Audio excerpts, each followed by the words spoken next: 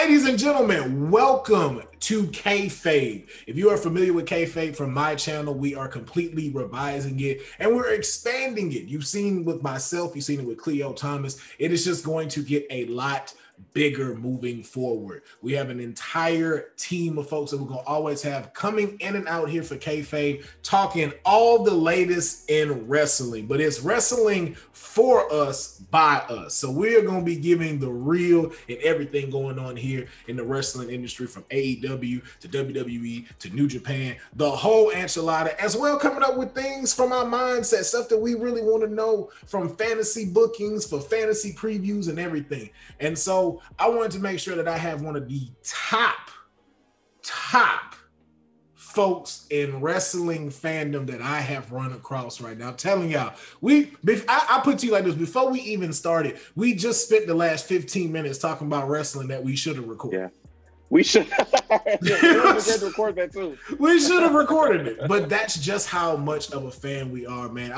There's just as much of a fan. I'm also a fan of his work. He is a Texas native, a Houston native, and I'm very proud and honored to have him as my co-host and partner for this, Mr. Chinedu. What it do? Thanks for having me, man. Thank you for having me. Now, I appreciate. Thank you for having me. Now, Mr. Pharaoh. You know, he bring me. They be like, bah, bah, bah. Like in Nigeria, we do right. It's like a fake laser sound effect. Welcome to the show, Mr. Chinedu. I'm happy to be here now to talk wrestling. All the graps we are here every week now together. Just because you did that, we now need a segment like with the shoe. For someone who done something dumb, they need the shoe thrown at them. We it's need cool. that segment. Right. Yep, we need that. We're gonna start adding that into this every week. Who getting the shoe thrown at them this week? Yes, that is coming. So y'all keep out for that. Bow. Oh my goodness. All right, so we want to go ahead. As y'all can see on the screen, we got a lot of stuff to talk about in wrestling. First thing we're gonna get on to is we're going to the WWE and we're going to the Raw. This past Monday night's Raw taping came out.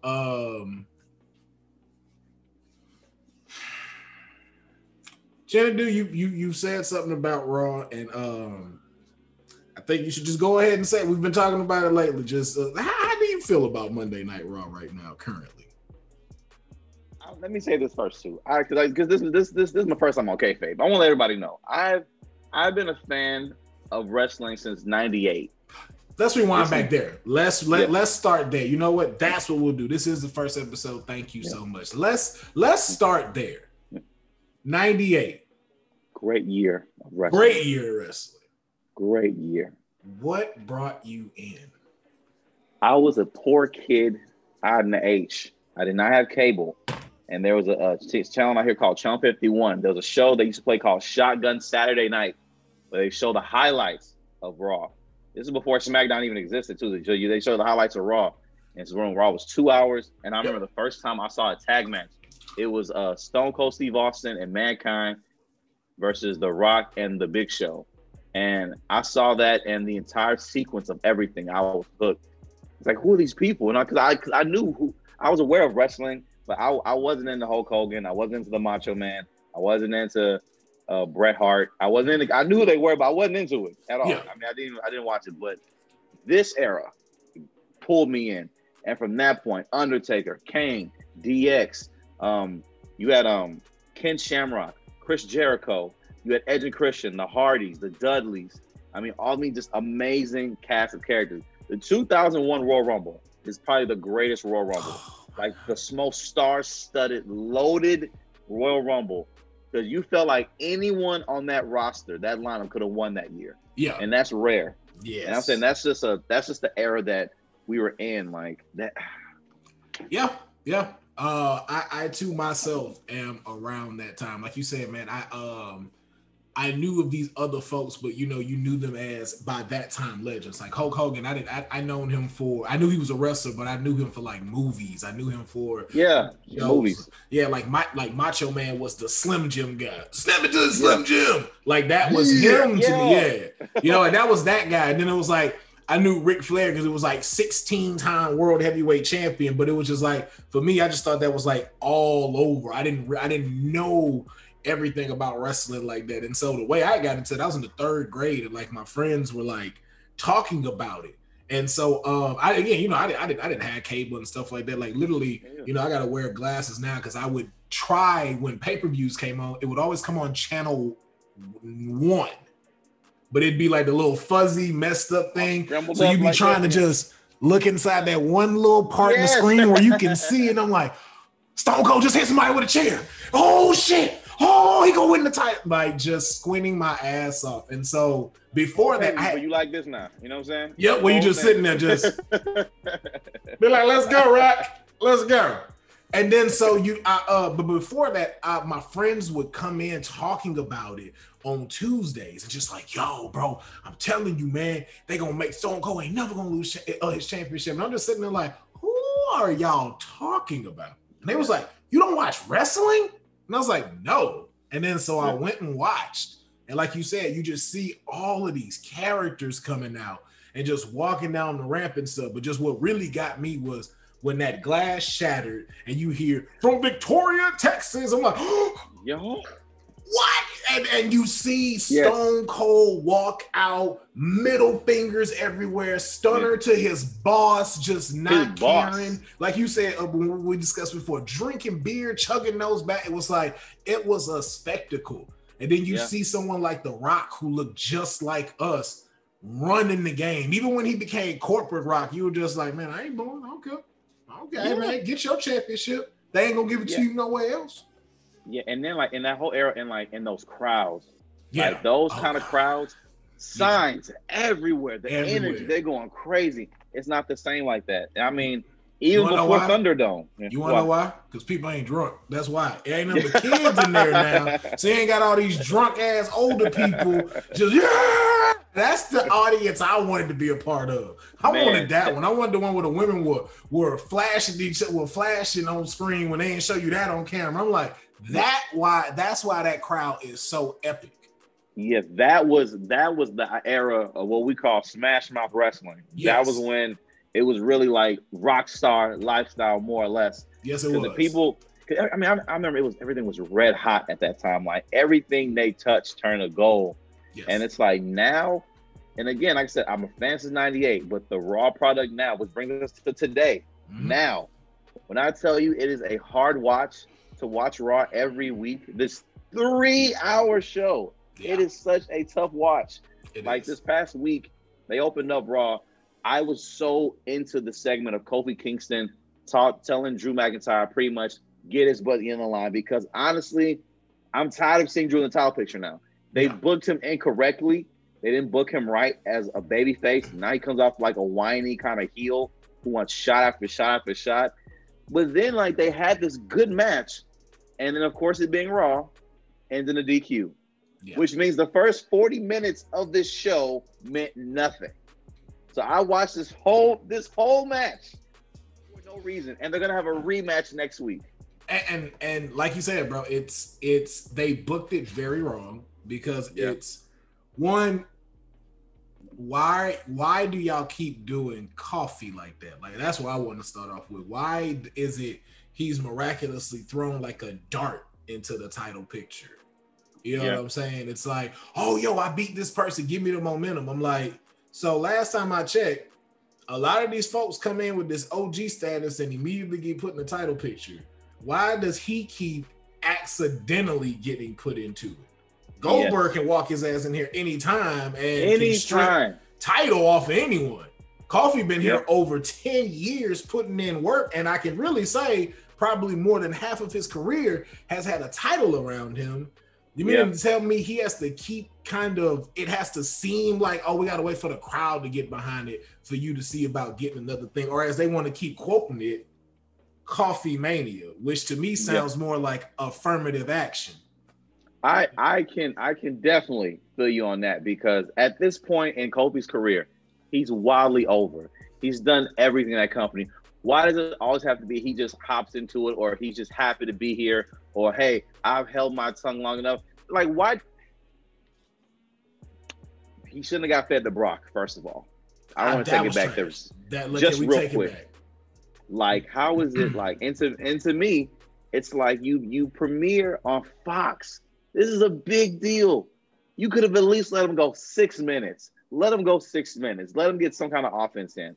Like the match that Brock Lesnar had with Daniel Bryan, he could have very well had a match just similar to that with Kofi Kingston. Like it could have gone a really good distance. Sure, I Brock winning, I get it. I really do. You're on Fox now. Brock is, I know, I get that part, okay? And he had a 6-month run. You know, you can't be champion forever. I get that. Mm-hmm. It's just the manner in which it's 6 seconds. But see, one F5. Here's the thing I think about though, Chinedu, is from a money standpoint and a storytelling standpoint. Think about who Brock has built. Brock has, before Brock, but many people try to, have their opinions about Brock. But we now have seen the product of who Brock has made to stay here and be these pillars. Drew McIntyre, Roman Reigns, Seth Rollins.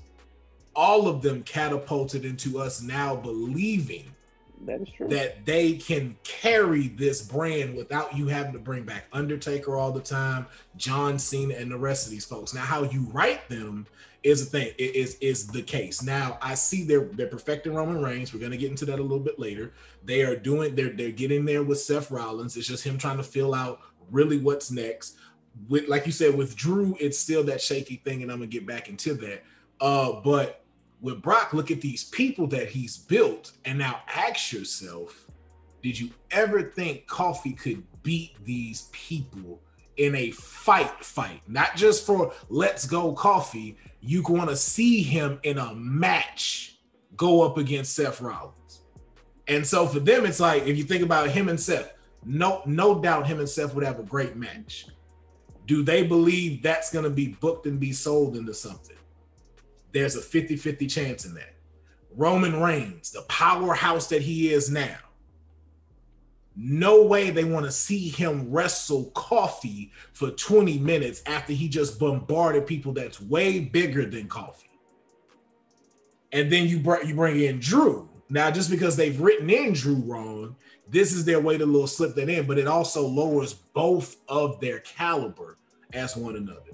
So now take that and now put this up against the biggest person that's built all three of these people. No way you want to see him do a Finn Balor or a Daniel Bryan in their eyes. So it's like, yo, we can't lower Brock by having him wrestle and deal with this guy for 10 minutes. Because then it's like, if he can do it, anybody can do it. Then what's to say Dolph can't walk up and go, I want to challenge the beast for this? Not Dolph. Oh, no. But you see how they've built Brock into that. Now you see why those 9 seconds now make more sense. And it's still, and honestly, the thing is, what's done is done with it. It's just, I felt like with all the momentum he had, like that. I mean, I felt that could have been a chance to make Kofi one of those guys. And I was going, okay, are you saying Kofi or Coffee? I got both. I heard. Because real quick, I heard Kofi. I was like, listen, I've said, hey, you know what, too, though? That kind of goes back to them, too, and that slap in the face. Because when he was from Kingston, it was Kofi. Then now when he finally got to be himself, it's Kofi. You remember when he finally broke that Jamaican accent and Triple H was just like, wait a minute. I thought you were Jamaican or something. Didn't you have an accent? But even, too, though, that's why I be like, they be talking shit about Triple H, but I be like, yo, Triple H has saved a lot of people creative-wise that people really want to give him credit for. Because that was a good way to just go ahead and say, hey, man, I know you tired of that. Because I remember too, when he had said in the interview a while back, like, they don't really let them say a lot of things like that, especially coming from that country. They just kind of, make you seem like, yo, you're a black wrestler. And it's just like, yo, I'm not from there. Like, I'm from Africa. Same thing with like Apollo. I don't know if he's really from Nigeria or anything like that, but it's just like inhibiting them to go like to fit into this box along with your character. And I agree. Speaking of Apollo, though, I mean, and I know we'll get back to Rob, but this be like, in my honest opinion, I love Apollo. I love the push he's getting. I think he deserves it. I wish Triple H would come in there and pull the accent for him too, because it's terrible. The accent that Apollo was saying on SmackDown is the worst accent. Why do you need it? Why do you? He didn't need it. Like when it was like embracing his history, I'm like, fine, I love it. I love that part. I was like, great. Nigerian royalty, I'm all in. You want to have that, or maybe have the accent come out only when he gets mad or something like that. But in certain yeah. keywords, you know, like how you got to put that emphasis on, and then you hear it come out. Like, yeah, you have to change your voice. Like imagine Apollo having Biggie in the corner choking the web. He's like, look at me, you know, and his eyes like bulging out. He like moments like that, intense, like, and you feel like, oh, this boy Apollo going off the edge for this match. Yes. But him doing it all the time, and we know that he doesn't talk like that because we've watched him on WWE for years, not have an accent. It just doesn't make any sense. And it's like, I'm sorry, back to Raw. I apologize. Back to Raw. Honestly, pretty much everything unforgettable. Waste of time. The main event scene is going to be figured out next week. I'm expecting a triple threat or some type of fatal 4-way match, Hell in a Cell, a whole bunch of everybody. Just throw everybody in there. Braun's being there too. The women tag team title scenes, I mean, they deserve so much better than what they get. RK Bro is. I'm sorry, I gotta say this because we okay.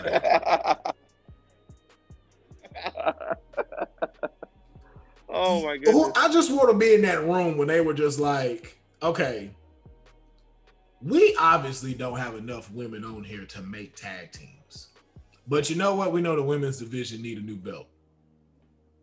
I think we should make the women's tag team championship, and we should have them defended on all brands. There's the Women's European Championship. There's the Women's Intercontinental Championship. There's the Women's U.S. title. Even a Women's Television title. A Women's Hardcore title. Yeah. You went with tag teams and had no tag teams, but maybe 2 or 3. And on top of that, you give NXT their own set when it's already like 3 or 4 tag teams on that show as it is. As it is. You pair people who shouldn't be paired up as solos and then give them a team. So yes, you've been giving Shotzi Blackheart this entire push. Now she's in a tag team with Amber Moon. Why? Because they both weird? I think what they said, you guys both like kind of dark and like trying to rock stuff. Perfect. Put them together. Yeah. You hop on her tank and y'all all come out there and be fun and shit. Yeah, and the thing is too, and like much praise to Ember and Shotzi, of course, for making the best of what they're given. They always give their best. Especially, I'm a big fan of Ember Moon, especially. Yes. But it's like they should be single stars going after the title. They should not be. They're not tag team. It's not a tag. Not only that, like. Okay, we gonna get back to Raw so we can wrap that up. But I know, don't it make you mad? It do, because what really makes me upset is the Raquel Gonzalez thing. Because, and no disrespect to her, but too soon, way too soon. I forgot she was champion, dude. I was about to say Io Shirai. Bro, I forgot she won that belt.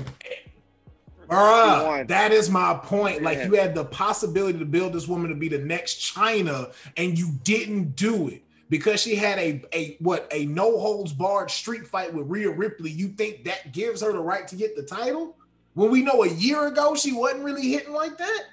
Yeah, a year ago y'all were calling her green. They were like y'all were calling her green online and the locker rooms and all that though. And the thing is, and I'm not saying she's not a good talent.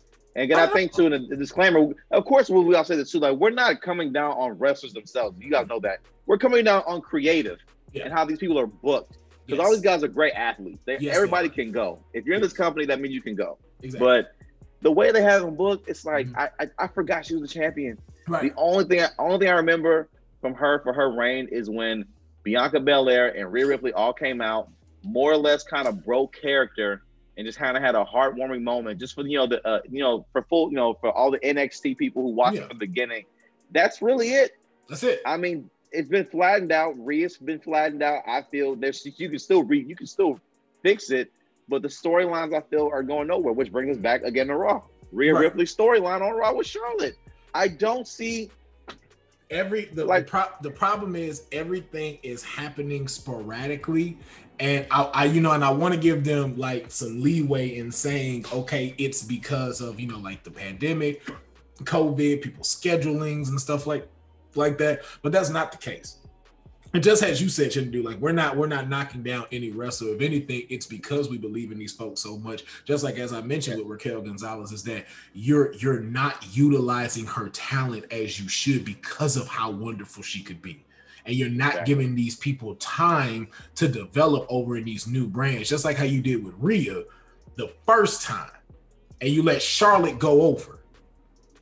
That made no sense at all. No sense whatsoever, but you didn't want her to fall to her yet. So why book it at all? So now you have it to where we're picking this back up and whatnot, and we're not really picking it back up. It's just because which basically we're only watching two women beat up probably one of the greatest female wrestlers and champions we've had in the last 5 years. No disrespect to Charlotte, no disrespect to Sasha, no disrespect for Becky's epic 1 year run that she had, just pointing that out. Also Bayley as well. But if we really go have a conversation about who reigned supreme and did their thing, don't none of them hold a candle to Asuka. And the way she being treated right now is insane to me. Ridiculous. None of them carried the NXT women's title like she did. None of them were undefeated like she was. None of them carried from both brands over and the tag team titles. Yeah. And because you've brought her up so high, and eventually everybody gotta, that momentum gotta go down. You gotta pay your dues and stuff like that. But this ain't how you treat someone like that. Yeah. She had all that run, and she lost to Charlotte. And then after all that to say Charlotte was ready for Asuka. What, like, to me, if anything, let's say, like, I felt if anything, that's where you would have flipped what you did with Shinsuke and AJ and bring it to Asuka. You have Asuka turn heel, hit it with the mist and win that title. She stays undefeated. Make her the new heel then. Fine. But she should have won that night. She should have won that night with that title. Because at that point, it's like, because she dominated NXT. Yeah. Dominated. All for what? And I'm not saying anything about against Charlotte, though, but it didn't do anything in the long run. It's all on what you bet on now. And because, like we said, like, we talked about earlier, crowds are different, and, this new age is different. It is because now it's more of, it's not as when we grew up, it wasn't as much about merchandise and selling stuff as it is now, and being incorporated into every aspect of media as it is now. And so even though, like I said, I we're very passionate about these things, but I also myself, I know how to look at both sides from a creative and also a financial. Yeah. From these perspectives, and again, this is not to give them a pass at it, but these creatives here are looking at how do we push this women's champion as a brand. Now, Charlotte can go ring the bell at Wall Street. Charlotte can go on Good Morning America and promote Hell in a Cell. Yeah. Asuka don't really speak English. So there's a lot of missed opportunities when she's champion in their eyes. Yeah. So it's great for fight-wise, it's great for storyline-wise, but we're losing money when the women's champion can't go to Make-A-Wish. Yeah, that's a true point. And the thing is too, it's a hard reality, and the thing is, I get it too, but it's like you get it, and then but then you also don't want it either. Right. From the storyline perspective, you get it, though, but like I said, but for the business end, because again, World Wrestling Entertainment is not WWF how we watched it in '98. Not the same company. It's not the same thing. Like you said too, the brand wise, it looks better to have a Charlotte on the red carpet. Charlotte is much more geared to what the American audience is used to in terms of like, especially like with the language barrier. Because Asuka, I want to say Asuka can speak much better English than they give her credit for. Yeah, she can. But knowing the company that is WWE, those higher ups, it still isn't good enough to their standards. I'm certain. Same thing with Shinsuke. Like, same thing. Exact same thing. Exact same thing. And it's like, Shinsuke was so over that year. He was. But again, now ask him to read a promo for a cricket commercial. Yeah. And you can't hold this if you can't sell cricket. And I'm gonna tell y'all right now, as much as like people, and again, I love watching WWE, but we're gonna call it down what it is. Kofi Mania was by accident. Had Houston, because it was at Houston Elimination Chamber. Mm-hmm. That's where, and I was there too. That's where Kofi Mania started. We were going crazy for Kofi. Yep. Had that not happened, and they heard that, and had they not looked at Kofi's history sales with New Day and saw that only John Cena was beating them out at one point, they're like, "Yo, put it on him." And that's why, if he wasn't selling merch, if he couldn't sell merch, they probably wouldn't have even considered it. They probably would have kept going wherever they were going, because it's like I said, it's a business. But like you said, also too, it was timing, because Daniel Bryan's stuff was going out, because his stuff was getting stale as the environmental champion. But also too, you have a person who doesn't mind laying down for the next person to elevate the brand. And that's Daniel Bryan, and that's always been him. Because again, and then he got to live his dream again. I go to WrestleMania as champ. Yeah. I lived it once where I was the underdog. Now I'm the top dog, and I get to give it to someone who is well deserving of it. I'm going to give a hell of a match like they did. And he did. I'm about to say he did. The fact that he did the honors for Kofi like that too. Mm-hmm. And like, it wasn't, hey, he barely won. No, when he hit Trouble in Paradise, Bryan stayed down. It wasn't like I kicked out the last second, a la Hulk Hogan, a la Bradshaw, something like, some stuff like that. No, he stayed down and he let him have the moment. It wasn't no like afterbirth of nonsense. It was a clean win and celebration that I ain't gonna lie, I got teary-eyed watching. I'm not gonna lie to you. Yeah. Because you didn't think he was gonna get it. Like we all know it's like it'd be that last second where they just like, why? But when you heard 3 and you were like, and then and Xavier ran in, and I was like, bro. To give him the belt with his plates on it right there. Yes. I was like, yo, everybody was that MVP video. Everybody. Bro. We all were everybody. I don't lie, because and I tell people too, we know, I've known from jump that it's predetermined. Like since I was a kid. Like I never thought wrestling was like, they're really out there fighting for the well. Well, of course, why wouldn't they go to jail? I thought that as a kid. I gotta break it for it like this, because a lot of people say it and they don't necessarily understand what that means. Because I used to wrestle, and I used to wrestle with Booker T's people that he trains. What folks don't understand is that it is predetermined to an extent. Yes, so, it's not fake, y'all. It's not wrestling fake. It's not fake. It's definitely not fake. And the point of the matter is, like, let's say, for instance, you and I are going to face at Hell in a Cell. We don't know who's winning till our match is about to start. Like, when so for those that want to know the behind the scenes, where you see that big stage they come out, right there's a curtain there where they come out. Right there is a room. And right there in that room is sitting the head of this fucking whole company, Vince McMahon, watching the show. And it isn't until you get there that they tell you you're going over tonight or you're going over tonight. And sometimes you may know a little bit earlier in advance, and then sometimes something may happen, like a Coffee Mania in Houston, and everything alters. So when you get up there, they're like, well, no, we're deciding that Chinedu's going to go over tonight. And it's like, okay, how do you want to close this? We can call it, we already know everything else out because I know your moves, you know my stuff. We're good to go to where we can safely not harm one another. We just have to figure out how we're going to close this out. And then that's where we go. So it's no thing of like, the winner firsthand all the time and stuff like that. And even so too, that's a hard thing to prepare for. Because it's like, okay, I know you're going over, but how do we make this now look good? Yeah. And it's so much true too, because and you watch that match, the pain they're going through, those bumps, that's all real. Mm-hmm. Like running the ropes. The first time I ran the ropes, all this was on fire. Yep. There is no give. There is no take to it. You are going to blip. Listen, one dude told me, he said, you'll be okay, man. Like, once you callous up, you won't even feel it. I was like, once I callous up, what? Yeah, that is definitely a term. Yes. Once you've done that, once you've taken bumps, you just kind of get used to it. It's like, once your adrenaline kicks in, it's like, when you're there, you're there. So it's just like, I don't really feel a lot of this, but that next day, you just all that hurt. Oh, shit.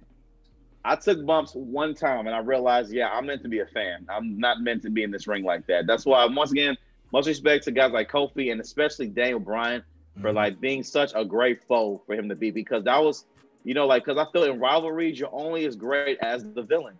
Yeah. And I felt like that was Daniel Bryan's like peak of villain, because everything I felt, because he was like the justified villain in a way. And I felt those are the best kinds. Because everything he was saying was more or less true. Like, he was like, yeah, you guys do this, you guys are destroying the environment, all that. I'm like, he's actually telling the truth. And which is why, like, someone like Daniel Bryan is such a hot commodity in wrestling to this day, which brings us, I think our next topic was the Daniel Bryan predictions. Am I not correct? Yeah. So we're going to move on to the next one. Daniel Bryan. So for those, if you haven't caught up, if you haven't kept up, and for those that have kept up, Daniel Bryan, for those that, some people are going to be watching this, be like, I thought he retired, got his neck fixed, been back in the ring, doing his thing as Daniel Bryan does. Daniel Bryan recently was put into the main event of WrestleMania in Tampa. For the 2-night event, he was in the second night versus himself, Roman Reigns, and Edge for the Universal Championship. That has been a feud between himself and Roman Reigns, has been going back and forth.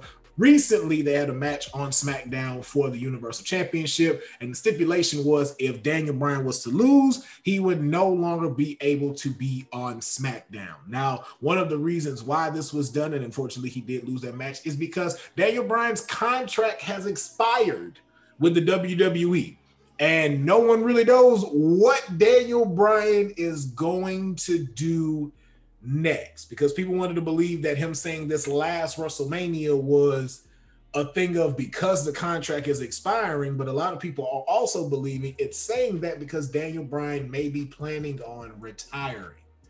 As we both know, he is expecting a second child with Brie Bella as well. So, here's the question that we ask: what would be next for Daniel Bryan?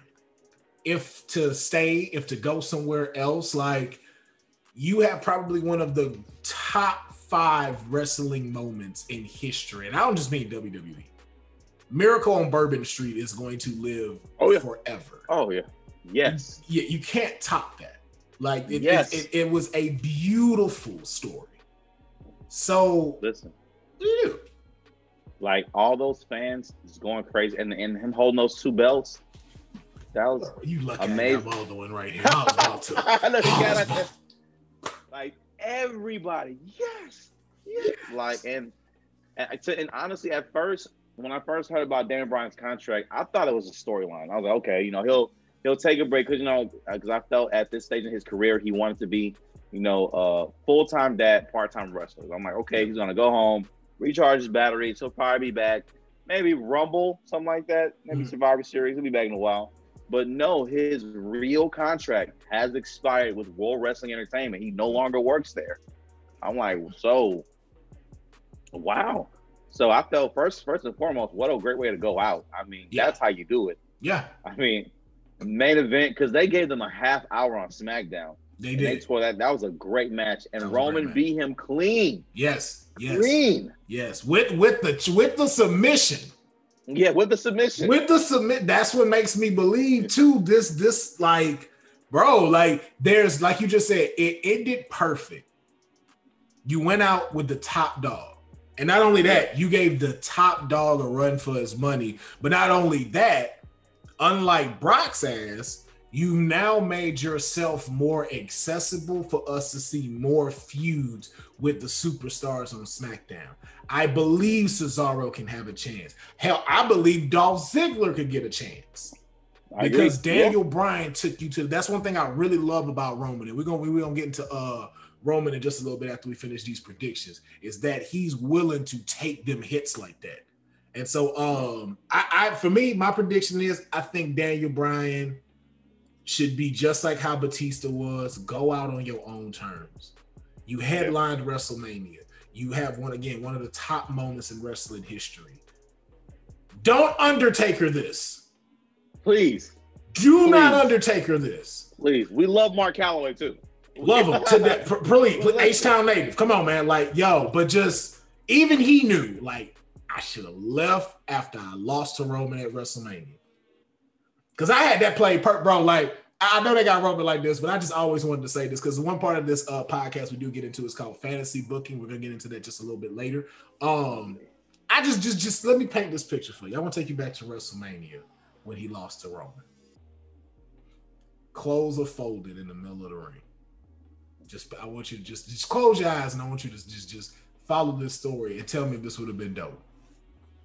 Undertaker walks up the ramp, goes down, has his hand up like he did, disappears. The whole thing goes black. Undertaker disappears. Fuck the ramp going down. He stands there, disappears. Lights come back on. These clothes are being worn and someone's standing in the ring. Camera zooms in, lifts their head up, and it's Roman Reigns. And he rolls his eyes back and then fade to black. Oh. That would have been a fire ass ending. All you hear is the bell, the bell toll, he rolls his eye, and it just cut off. Because and then with that plus the heat he got the next night, remember he came out there, they booed him in for like 10 minutes. Yes. Yeah. F you Romans. Yes. Straight F you Romans. That could have been when he turned heel, like what he is now. Yeah. That's what he could have been. That's what he could have really did it. Because his response was so cold. This is my yard now, and just dropped the mic and left. I was like, yo, you here now, bro. I was like, yo, I see it. They believe in him, and he gonna run with that, and I have no doubt. I feel us getting into the Roman energy. Let me drop my prediction here before I get into my prediction. Honestly, I think he may come back to WWE when he wants to recharge. I don't see him going to Ring of Honor. I don't see him going to Impact. I don't see him going to AEW. Because for what? Why? For what? Yeah, exactly. Like you said, I see special matches, maybe like a run like he did with the general manager thing and stuff like that. But like you said, just playing it easy, bro. Like your legacy is solid. Like he could even go do a match in like Japan but like a whole spectacle thing. Like, like, hey, yes. I'm gonna take on like now that, yes. Yeah, and it's just a one night thing. That's it. I'm not signing. I'm just doing one night with this person to give this a match, and then that. And wrestling in New Japan, it's like Brian. Vince not even care about that. Like, are you wrestling where? He don't care. He don't. Well, also too, that one thing I like about that is because of Japan. Japan don't really. They're about themselves, so it's just like, yo, we want to build this. We're only worried about us right here, so we're gonna keep building this up. So it's just like, yo. If we could do that and have that cross promoter where we got some folks that's WWE and they some staples there and people got, respect for them there. Just, hey, I ain't tripping. Go. And like I said, if for New Japan, they're not interested in like making Daniel Bryan their guy for the next 5 years. They're interested in building a great, like maybe 3 to 6 month feud, great blow off match, good payday. Mm-hmm. Wham bam, thank you, ma'am. Yep. Here's your paycheck, Mr. Bryan. Thank you for coming. Yep. Him and Will Ospreay would be great right now. That would. Man. And again, Daniel don't win. He's just building up Will. That's it. Yeah. He doesn't win. Yeah. Is Ospreay hurt though? I heard he was hurt. I thought I don't know, but we'd have to look on that because I know he's dual champion right now. I know he's heavyweight and intercontinental, which is So we gonna see, but we gonna get into them later into this podcast down the line and stuff like that. Because like I said, we talk about everything here on Kayfabe, and so like we want to get right back into that Roman Reigns energy. So Roman Reigns has like not to be that guy, but he is really acting like his shirt. He has wrecked everything since he's came back. And at first it didn't make sense, but now I'm like, I'm all for it. The tagline they had in 2020, they said, SummerSlam, you'll never see it coming. I promise you, I did not. Nope. I tell you, that was one time they got me because I did not see that coming at all. I remember I told Cleo Thomas that when we after it went off, I was like, yeah, they did that. I did not see that coming. Did not see that coming whatsoever. I never thought they were going to turn Reigns heel. I mean, dude, it's like they spent half a decade of WrestleManias trying to get this guy to be the top babyface. I was like, they're too invested in that. No, they're just not gonna do it. Hey, you know what ruined it though? And don't nobody talk about this? I'm gonna tell you what ruined it. What? I may have a year wrong. Royal Rumble 2015. I believe that was the one he had when it was him in the Royal Rumble, just him, and I believe Rusev was left. Yeah. And The Rock came down to help him. Oh man. That's when everyone lost respect for Roman, because now you weren't that guy, you're the golden boy, and we now know that. We now like you're Cena. You are now you're John Cena. And we now know the powerful family you have behind you. And it was like, because you're looking at like, so they booked The Rock to like smooth this over because you guys know we love The Rock. They booed The Rock. Right. We was like, what are you doing? Why would y'all do this? Why would you do this? Because firstly, Rock, what the hell are you doing here? First of all, like just randomly in the back. And then too, it was just like, y'all mean to tell me Roman can't handle Rusev by himself? Big Show and Kane, like they made it just so lopsidedly predictable that he was going to win. Like, who would believe either one of these, like Big Show, Kane, or Rusev, would win this Royal Rumble? And it's just like, I get it. Like they trying to stack everything. Roman can handle these people. This wasn't no like hella odds against him. Like if Seth and all of them were out there messing with him. Yeah. Very much different. Like if they were beating him up in the ring and getting ready to toss him out, would have went over so much smoother. Yes. This is just regular. Yeah, and this isn't like 2001 Kane or like 97 Big Show. This is the old. These are I do this over the rope, but I could lose this at any minute. And like, what? I move like this. Like they move like standard action figures that you buy at Walgreens. Like they don't have the same range of motion no more. Yeah, he can't go all. And we love Paul, but like I did not believe that these older guys could beat the young bull Roman. Right. And I was like, it just right. And like when you can predict the last 5-10 minutes of the Royal Rumble, it's a bad Royal Rumble. Yeah, it is. It's a bad Royal Rumble. So, yeah. But now the reboot they've given him as the tribal chief, and now the music he has, which I feel. That's what was missing. Okay, so that's what he needed. Definitely when I heard it, I was like, yes. This is it. Because the music needed to die and never, ever, ever come back. It needed to die because it can't come back. I ain't gonna lie. I'm gonna still be that dude. I don't care what nobody say. I'm always that guy. If I hear Sierra, Hotel, India, Echo, Lima, Delta, I'm gonna flip my shit. I will flip my shit out.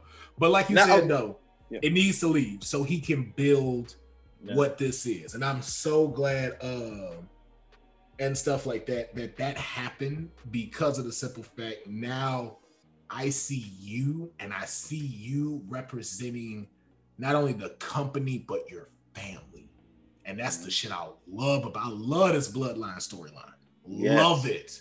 I love it so much. Because it had been there for so long right there. Bro.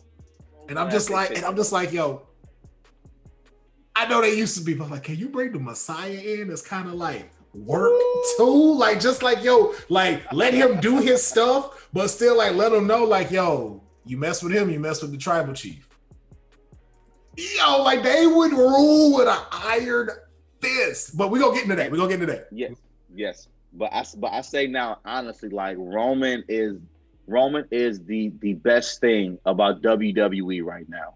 Like by a lot. Yes. By a whole lot. Like the entire storyline, him feuding whoever he feuds with, they're now elevated. Jey Uso. Yep. Elevated. The matches with Kevin Owens, I was all into them. Bro. Amazing matches. Yes. Matches with Cesaro. Cesaro has never looked more of a credible person in the championship title picture than right now. Yes. And so long. And right now, it's looking like they got Jimmy Uso pegged in to like do that too. And I don't believe any of these guys will beat Roman. Mm-hmm. But it's the fact that now that he's feuding with Roman, I see them in a better light now, and like a more main event scene, like Jimmy was always viewed as that guy that they thought would be the breakout star anyway. Mm-hmm. And so now they have a chance to play on that. I have a feeling they're going to like bring up the last Hell in a Cell where Roman choked out Jimmy Uso to get Jey Uso to say he quit. Yeah. And I feel they're going to play on that. And I think I'm just so excited because I don't know what's going to happen. And I like that. I do too. Because I don't know if I like that it wasn't, I'm immediately joining the line. And now it's more of, I want to be the tag team champions again. But the way he's saying it is, I want to be the tag team champions, but I don't want to be under it with this how you are. Yeah. But I love it because Jay has never been better than he has now. And so even the way I look at it, I'm like, yo, I hope they do you like he did Jay. Beat you into submission and y'all take them titles. Because think about it, like Jay may be that timid role that he played when he with Roman, but yo, these matches he had, like with Daniel, Cesaro, phenomenal. Amazing. And they already good as a tag team. So imagine now that they got these strengths and they come back as a tag team, and that's along with the tribal chief. Oh, that's a wrap, bro. Because to me, I wouldn't hate, and I know some people be like, that's too long, but honestly, the way they have him booked, I wouldn't hate it if Roman carried that belt to the next Mania. Bro, I'm telling you, Roman's and that's what the thing that this whole thing was what's next for Roman Reigns. And my thing is the next thing now is record breakers. Like you said, it's time to start breaking these records that have been here. Like you said, I think Roman Reigns is probably going to hold the longest championship in our history outside of. And they're going to split. You know what's funny? They're going to split that just so they can make it higher. Because just a side note, and one thing they need to give more credit to in the person and who gets the underdog of the day, Walter. Walter does not get the respect he deserves. And held that belt for 7 years now. Okay? Bro, that man up there with Bruno Sammartino. And that record was held, in the 70s? And he knocking on it? And not only knocking on it, representing with it. Not like, oh, y'all just letting him hold it. Who you know finna beat Walter? Nobody. And I'm be so real. I would love to see Brock versus Walter, but I know Brock don't care about NXT UK. Oh no, we knew that when they brought him up once and they did him the way they did him. That's how we knew it was like, we know you don't know what to do with Walter. But I was kind of okay with it because I was like, I get it. Y'all don't want us to see what he can do with these people and then take your prime jewel away from UK because you're still building up UK. You still need someone to do that stuff. Yeah, because they still need him. He's their top guy. Yeah, he's still the top guy. Yeah, I'm sorry, like this dude out here, like this dude literally like slapping like holes in boys' chest. The match he had with Pete Dunne. Oh my God. That was great. But the one with him and Tyler Bate, oh my bruh. Listen. I've never seen brutality like that. Beating the crap, beating the ish out each other for what was that, an hour? An hour. And then to end it, I gotta power bomb you 5 times till you go unconscious so I can pin you. But you see, that, back to something we were saying earlier, that is the balance between the David and Goliath thing when you have someone who cares about brand and the show rather than themselves with Brock and Coffee. Yeah. You could have took Trouble in Paradise from Coffee. You could have took things from Coffee. You didn't want to do it. Yeah. Same way you don't want to face Bobby Lashley. Why? Because Bobby Lashley will kick your ass. And you don't want to go through that. But that's not what we're here for right now. We still here on Roman Reigns, and we're going to definitely move into another, because we were talking about legends and going on and just who could exactly keep up with Roman as far as these legends and stuff like that. And one person we want to talk about, if you had a legend come back and do something like that, would be Edge. Mm-hmm. Edge is another on this day. I see clearly. You can't tell me you'll be on the treadmill just running like you running to the ring. Everything is kind. Just get off the treadmill and just Yeah, you went for your pyro. You Right. realize you're in the gym. They look at you. What are you doing? My Don't bad. worry about what I'm doing. Okay? Don't worry.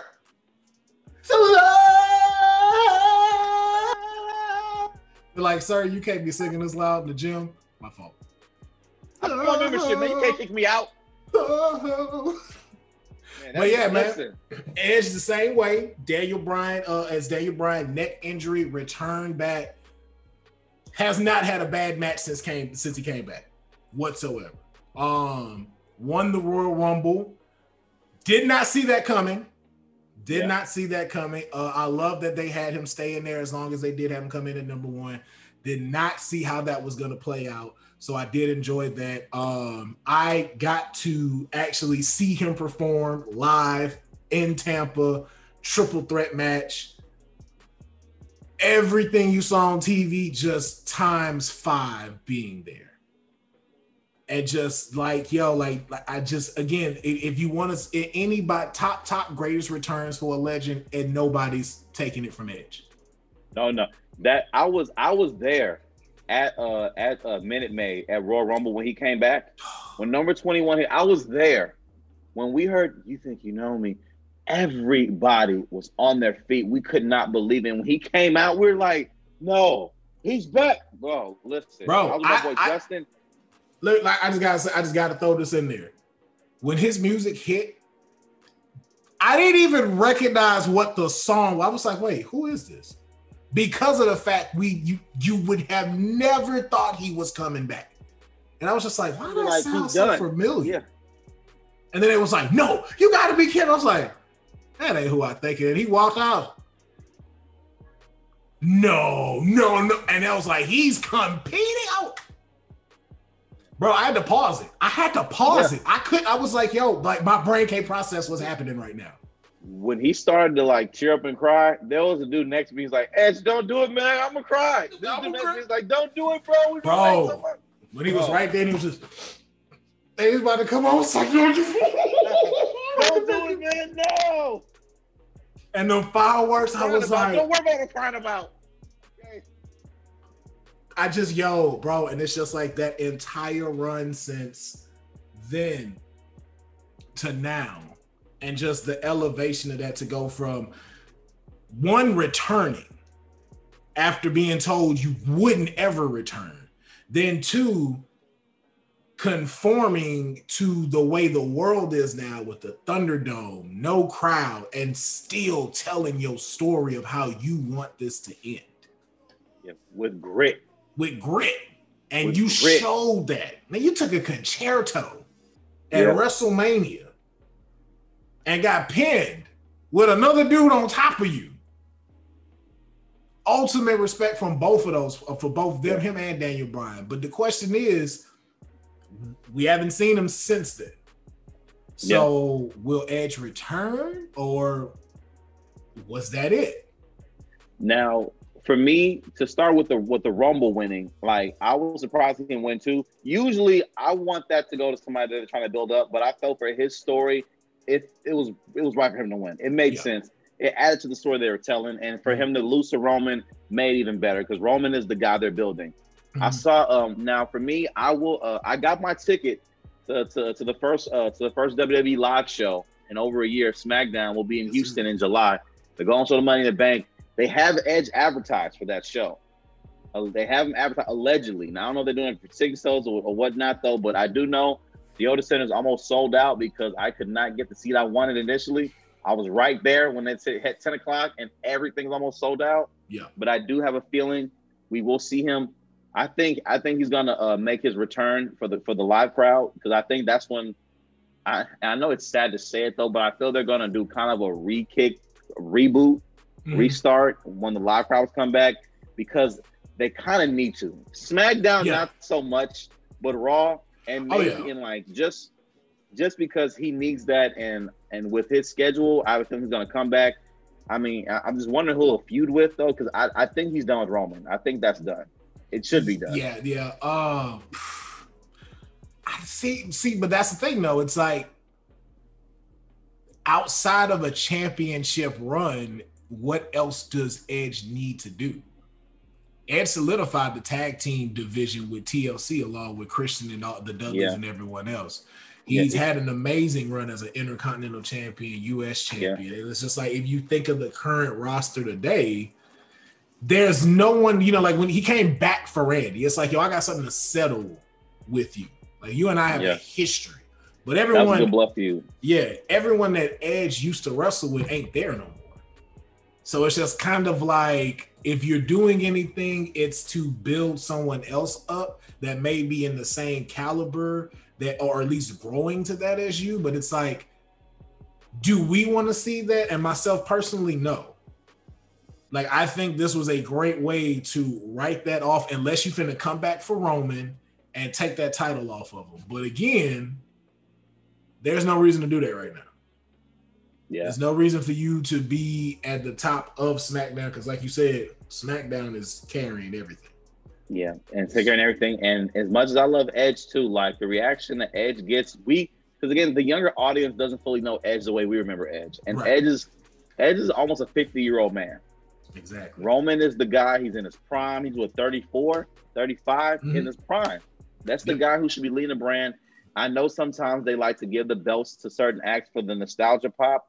But for me, I just felt like it was never needed for him to win it like that, to me. Like, it was never needed, like, because the fairy tale story, because for me, Edge has been a champion 13 times. He doesn't need that. Like, maybe if he never won it and he wants to try one last time, but he's done it 13 times. And he said it the way he said it the way he said it. I never lost it, so I at least want my shot at getting it back.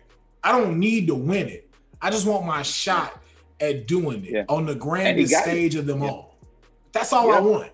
I don't need to win. Not only that, you now give me somebody who I do. If anyone else outside of this I wanted to face was Daniel Bryan. So you gave me two people I wanted to fight regardless in this day and age. Like, the only person there's only one person I will accept Edge having a match with. And the only way he can have it got to be at WrestleMania. That's who? The Rated R Superstar versus the Phenomenal One. I was about to say AJ Styles. That's the only one I will accept. That's the only one I'll accept. That's it. If it ain't AJ Styles, I don't want to see it. I don't. Edge can finally write that last chapter and end that on his own terms. Yeah, because like you said too, because like, who else is there? Nobody. There's nobody. I like it's for him at least for him. Like, right now, we just happen to be in that era of wrestling where your class is gone. Like, like that's the thing we kind of had to face too. Like with this last WrestleMania. This is the John Cena, Triple H. This was the first time Undertaker all three of them have not been featured in WrestleMania. Yeah. No Goldberg. Nothing. They already said most likely the next WrestleMania will be the first time where the Attitude Era is not included in WrestleMania whatsoever. Yeah. It will be from the Reality Era up. No one else will be in there. And the thing, so I know for a lot of people, it's sad to hear, but I felt like because of bad booking, we held on to the Attitude Era so fondly for so long, when in reality, we should have been able to let it go a long time ago. Yeah. Because the Ruthless Aggression Era should have carried us from it, but it didn't, because it sucked. Well, like, it was that, and also the audience was changing. So it's like, you can't be a Ruthless Aggression Era with children. Like, you can't be sitting here having JBL bust open Eddie Guerrero with a chair, and there's a 13-year-old sitting right next to him. Like, no. Yeah. And then that's the truth too, because the 13-year-old who's watching it in '98 is now an adult in college now, or they're on their way. Like, they don't have time to like be in it. Like, you remember we're all in everything with WWE. Yeah. And now we get to be thankfully as part of our job, thankfully. But for the most part, though, most adults, like, you get older, you don't have time for that anymore. And if you gonna go see it, though, it needs to be something where you can bring your kids at, which is why, again, I do understand why they went PG, because you couldn't imagine them doing that in 2021, where they had like hot lesbian action or they had X-Pac in blackface, or they Bikini had Goldust matches. wearing lingerie. They had bra and panty matches. Oh, no, hold on. The top one, Edge's live sex tape. Man, you can't do that now. What? You could not do that now. No, not at all. Not at all. Hell no, man. It will cancel WWE immediately. Exactly. And it's so much so that they're worried about their sponsors too much now. Like they pulled Fabulous Moolah off that battle royal because Snickers says, look, that woman was a witch, which based on history, she kind of was. And they said if her name is on this, ours won't be. And they said bye, Moolah. Yep. I was like, okay. Yeah. I ain't gonna lie. I did. I was like, okay. I didn't know any of that myself either. Like when that came out, I was like, wow, I didn't know she was doing all that. Well, that also the same reason why Bobby Lashley was treated the way he was treated. Because Bobby Lashley built a career on two pillars that you don't use anymore. You were the ECW champion. No one cares. And your biggest moment is now centered around a person the entire world is not fond of. And is also banned from like most social media. So you can't even show the highlight of your career because of that. Yeah. And so it's just like, now what do you do? But like, luckily for him, you know, patience, being able to go really be about this life. Bobby is now sitting at the top of the food chain as WWE champion. And we're going to definitely get to that. But, you know, we asked where, you know, will Edge return? Someone else, you know, I just want to briefly cover about if going to return or like WTF of where they are. Keith Lee. Man, where is Keith Lee? Fam. And the thing is, like, and with Keith Lee, we know that it's a medical reason. We know that, and of course, respect privacy and all that. But as fans, you can't help but to wonder. We haven't seen you since before the Royal Rumble. Right. Or Mia Yim. And I know they got engaged. So congratulations to Mia Yim and Keith Lee on their engagement. Definitely congrats to them, man. That's gonna be can I wait to see the photos, of course. Yes. But I was so excited when Keith Lee won when he won the North American and World titles. I was excited to see him hold both of those at the Great American Bash for NXT. Yes. I was excited to see him debut on the main roster. He beat Randy Orton clean. I was like, this is it. I was like, okay, they finally got it right. And then the next week he lost his music. I'm like, okay, I like that music. And the next week his gear was different. I'm like, I don't like that gear. I'm sure he doesn't either though. Okay, make the best of it. And then he ended up in just a carousel feud that, like, every time it got close to him to be the champion, it just skipped right over him. He was involved with a feud with McIntyre and Sheamus for some reason. And the next thing you know, he was just gone. Yeah. And we haven't seen him since. And there the rumors that saying that Vince McMahon didn't get him. But for me, I was so confused because I felt like they were about to put the rocket on them because they gave him a 24. When they go out, when they pull the cameras out to make a production or any type of package on you for the network, they have something invested in you. Otherwise, they wouldn't have done that. I don't see any 24 packages on Humberto Carrillo. No disrespect. I don't see any on Kalisto. I don't see any on Grandmaster Leak. I didn't see any on what's his name? Swerve, on Isaiah Swerve Scott. I don't see any. No. I don't see any of those guys. I saw it for Keith Lee. So clearly they want to make him the guy. And his story was so compelling. And they presented him as if he was about to be the next force in WWE main roster. And next thing you know, he's gone. And I'm not saying it's of any fault of anybody else, whatever, though, because, you know, his medical reasons, that is his privacy. We respect that, of course. But again, too, you can't help but to wonder, man, where's the glorious one? Because I know exactly what it is. What is it's fat. You think it's the reason? Yeah. It's the same. Think about it. It's the same thing Vinnie Mac told Kevin. Lose that weight or you're not on here. And not only for just of that reason, and I'm not saying that to be insulting to Keith Lee whatsoever. It's the thing you and I talked about that we frequently brought up when it comes to these indie people now moving to the big leagues. Keith Lee is an amazing athlete. Keith Lee is a spectacle in the ring. First of all, Keith Lee is a Texas boy, so we want to protect him as much as possible. Just like how you said when the music changed. What the heck y'all doing? Hey, man, Yeah. hey. Y'all better stop making these changes. We didn't ask for that. You let us bask in this man's glory. But I love how the Houston came out of you real quick, like. Oh, I was hot. I was like, yo, bro, y'all better stop messing with Keith Lee. Like, cause when he first lost them titles to Karrion, I was like, okay, y'all must be about to bring him up. You better be about to bring him up, cause if he ain't getting, and I was like, that's why Karrion got injured too, just cause y'all was messing with Keith Lee. You bet that's bad juju, and you shouldn't do it. Yeah, but we have to remember though. These people are on tour and their bodies are being put to the test way more than it was when they were in the Indies. So now you take somebody like Keith Lee, who you are putting into those prime spots, but have to keep running this stuff consistently for almost 325 days out of the year. And then not only that, having to be in the top running of it. That is a weight on your body. And both of us, we're Texas boys. The older we get, these frames that we have, like, it's hard to sustain in the mode that he is. Like, again, like Keith Lee is repetitive. Keith Lee slimmed down. Keith Lee's weight dropped it a little bit. It would be more presentable to believe you can keep doing these acts that you're doing. But just like, I know folks his size. We know him from playing football. We've seen them like that, where they do these amazing things. And then we hear when they hit 40, they no longer with us.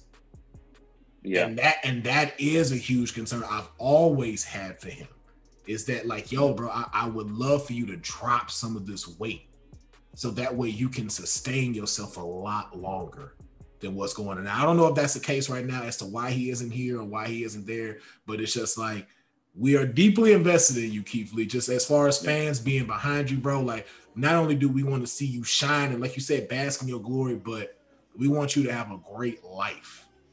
Yeah, we think it's dope you with me, and we think it's dope that you happy you finally getting the shine that you want, and we just don't want it to end early. I don't want another Eddie Guerrero.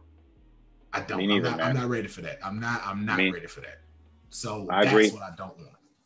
Yeah, and like that's the part of it too. And like you said, for those guys that are new to the show, Will used to wrestle, so there's a perspective of this too, though, that, like, as fans, we may not think of at first, like I said, but someone who wrestles and who knows the rigor and the ups and downs and the costs and the dues of being a wrestler, like behind the scenes, health wise and all that, though, those are very valid points, though. I mean, I gotta agree, because on indie scene, and we talked about this, off air.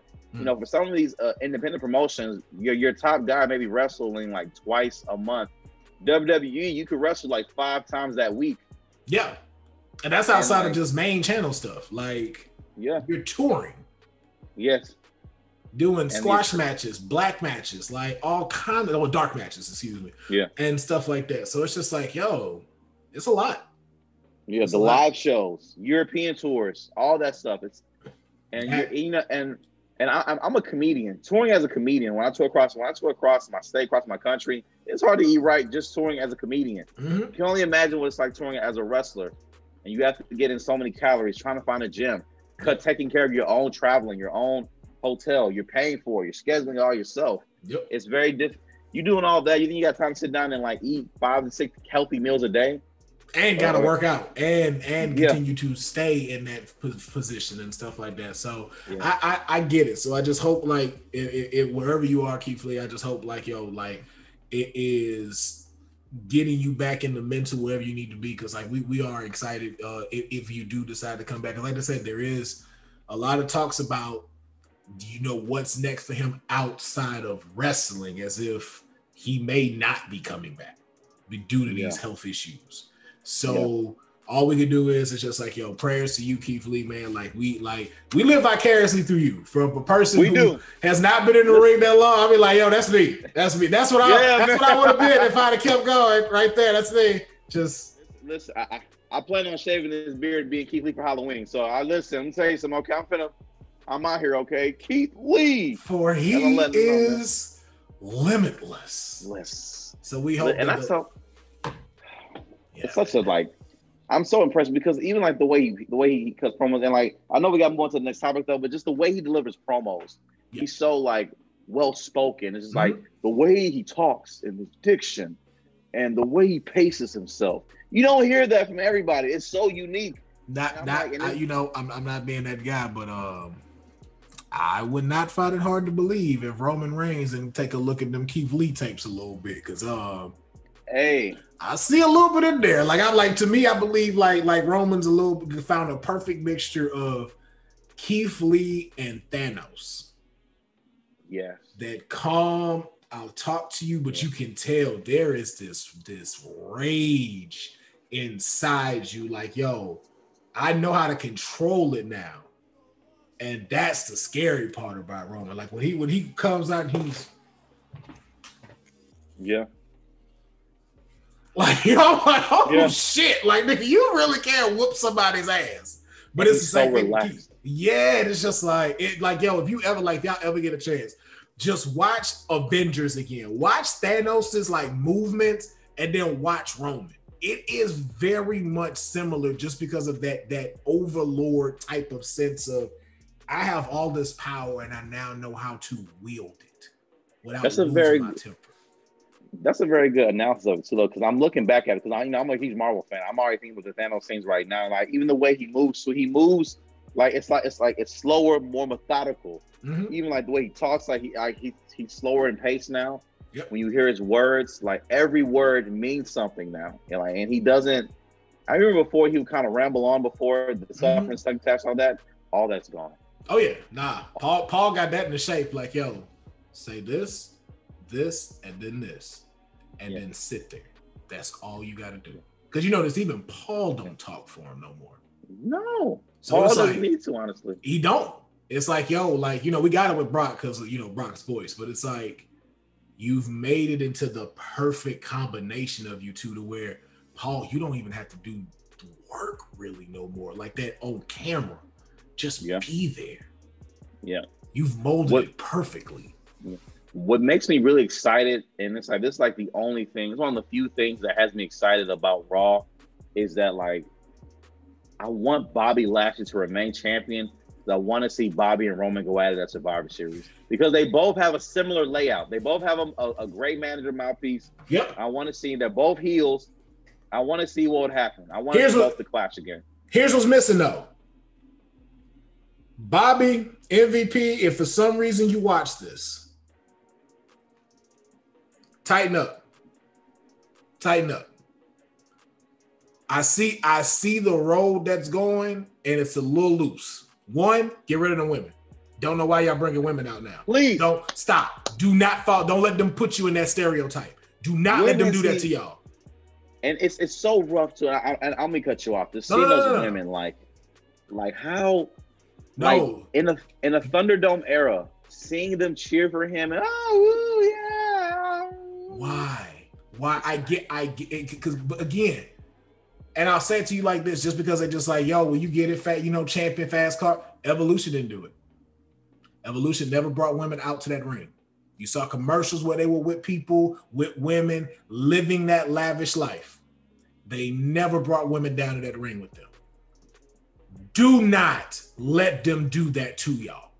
Do not let them paint a stereotype around y'all.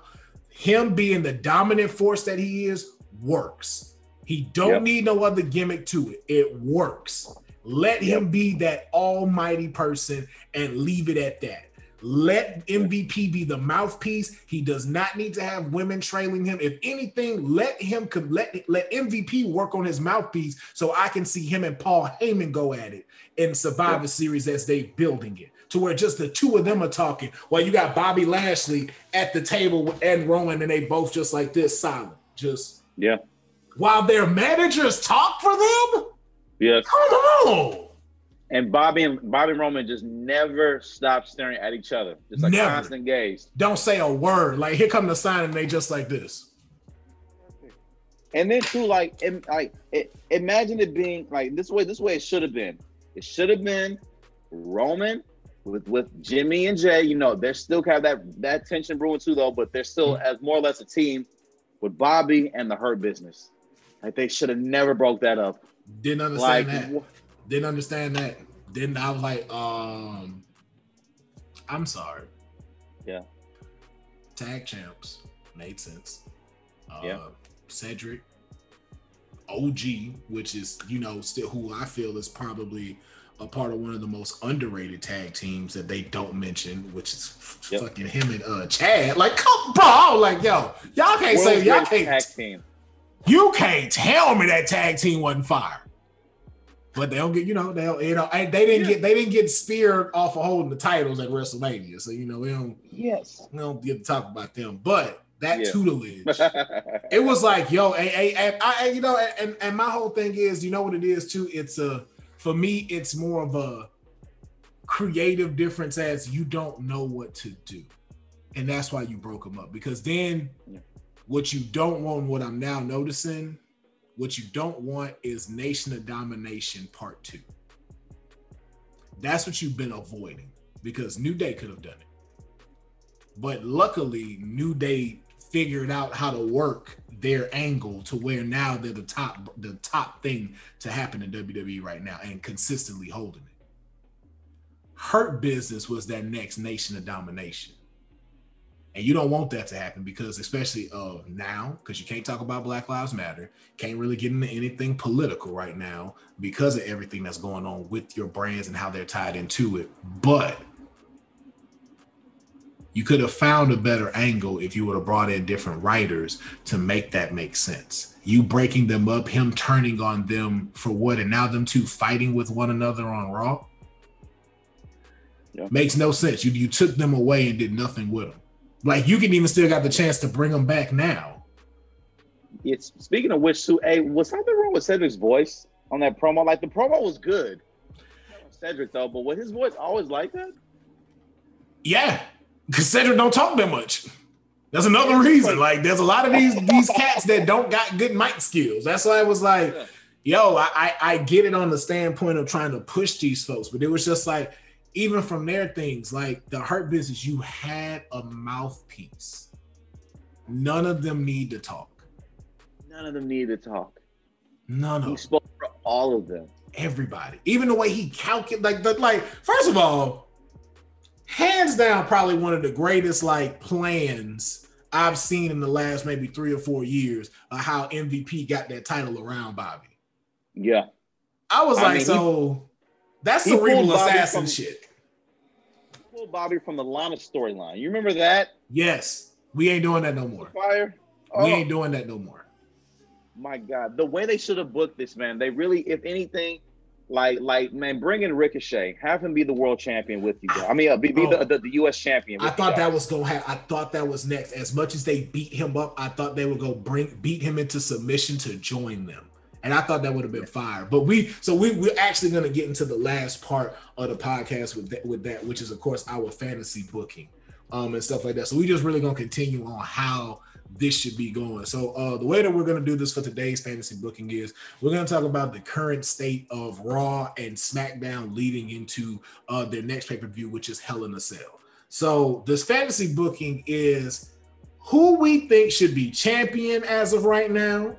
From world champion down all the way to tag, to what feuds should be happening. At least top 2 feuds that should be happening on each brand outside of a championship run. And so we'll start with Raw. Like you said, let's start with, as we were talking about with Hurt Business, Ricochet, and all of this stuff. U.S. champion. Who would you like to see as U.S. champion right now? Are you cool with Sheamus being champ right now? You know, and this is no knock against Sheamus at all. I never got Sheamus as a whole. Like, I can see, he's there. When I see him, I know he can put on a great match, but I never got into the Celtic Warrior type thing. It never, pulled me in. And honestly, I would prefer to see someone else as U.S. champion, honestly. And at this point, it would have been great to have seen perhaps a more edgier Ricochet as world as U.S. champion.